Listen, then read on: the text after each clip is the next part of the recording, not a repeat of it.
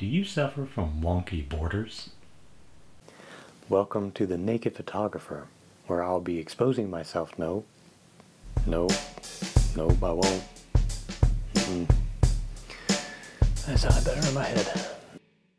I have a couple of different sizes of four-bladed easel from Saunders. Sometimes the blades get a little out of whack and they're not quite square to one another. And that creates borders that taper from wide to narrow. And I don't like that. I like my borders to be nice and even all the way around. So these can actually be adjusted fairly easily.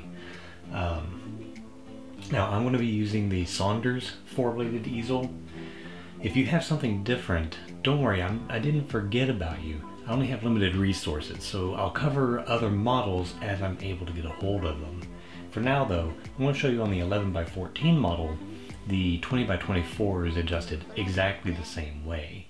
So to do this, you're going to need a few tools. First off, a flat-bladed screwdriver is going to be the main tool that we're going to use, as well as a square and a small ruler. Once you have all your tools assembled, I suggest you start with the blade at the very top. And the reason is because your paper slides underneath these bars, in the little slots right here. And you can't change that, and you really want that top border to be parallel to that. So pick your favorite size. I'm going to be using 11x14 in this example. And look and see if it runs parallel with that line. Mine is off just enough that it'll throw everything out of place. So I'm going to scoot this just to the edge of the table, because underneath each of these guides is a small, two small flat-headed screwdriver, or screws. And that's where the screwdriver comes into place. So I'm going to loosen these up.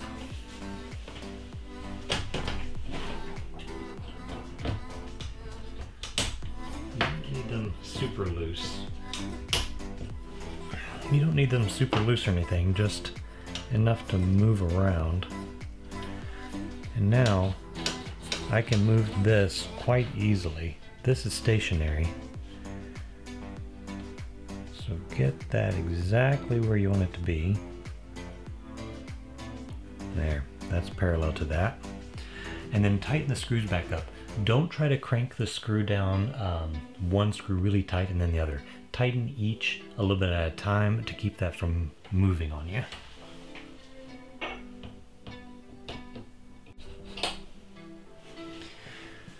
Once you have that set in place, tighten it down completely. And then I like to just double check, make sure it's parallel to the bar here. That's not as important as being parallel to the groove, but just in case, I'll check that too. And what I'm measuring here is just the distance from the near side of the groove to the blade. It's a centimeter. That's a centimeter. So that is parallel. So this is parallel to the groove. Now I'm going to take my square and I'm just going to check each of the four sides to see if it's square to that one. So this one is off just a little.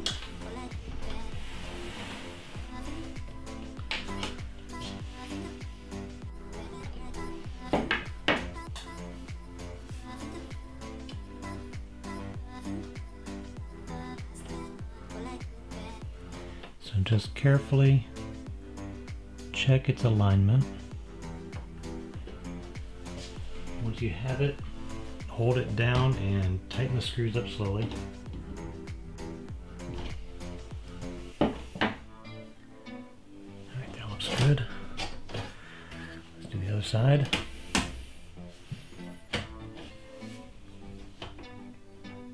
Oh yeah, that one's off quite a bit. Okay.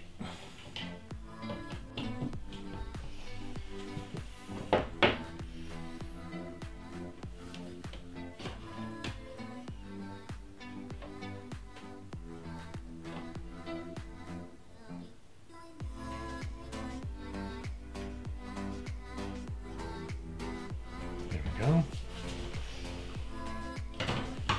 Double check.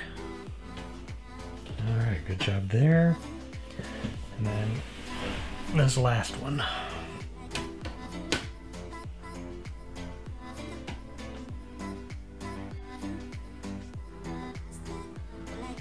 Okay, that one needs to move.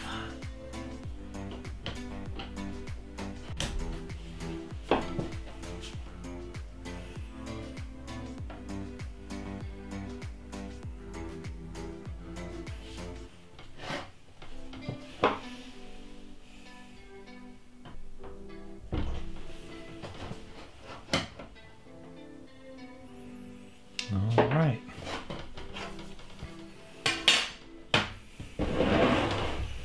And there we have square easels.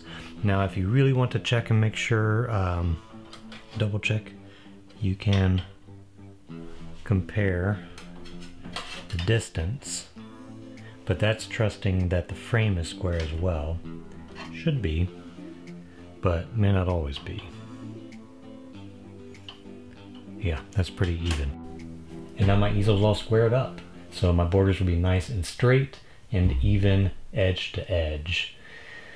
As I can get other easels, I'll cover those on how to get them square.